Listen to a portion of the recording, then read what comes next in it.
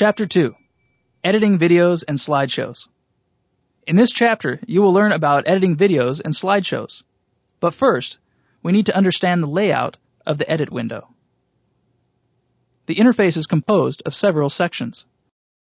The library, the title list, the title selector, and the chapter list. The library is where you can store media files for all of your projects. You can add media to the library by choosing a media type, clicking on the Open icon, and browsing for your files. The title list is where each video file or slideshow is added to your project. Add titles by dragging them from the library, or by clicking the Add Images or Add Video button and browsing for your files. The title selector shows you which title is selected in the preview window. Change the title in the preview window by clicking on the left and right arrows. Notice how the preview window changes. The chapter list shows all of the chapters for the selected title. Switch between chapters by clicking on the associated thumbnails.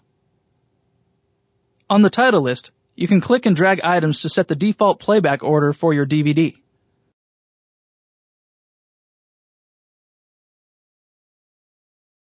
Set the first play title one of two ways, by dragging the appropriate video to the first play thumbnail like this, or by right-clicking the video and selecting Set as First Play Video. Notice how that video is copied to the first play thumbnail here.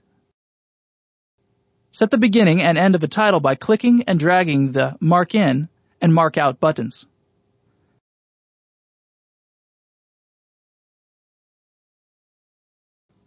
Alternatively, play the video and click the Set Mark In button to choose the starting frame and the Set Mark Out button to choose the last frame.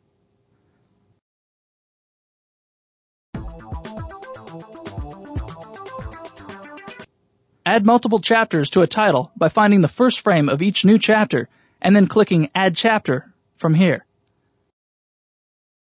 Add a slideshow by holding down Shift, selecting multiple images, and then dragging them into the title list.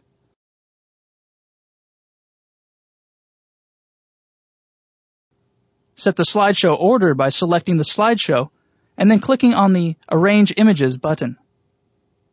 Drag the images so they appear in the order you want them. Then click OK.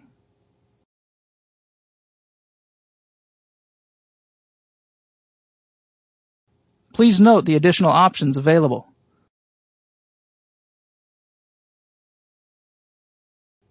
At any time, you may preview your DVD in real time. To do so, just click on the first tab and select Play.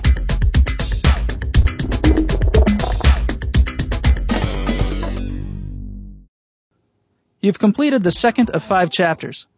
In this chapter, you have learned how to edit video and slideshows.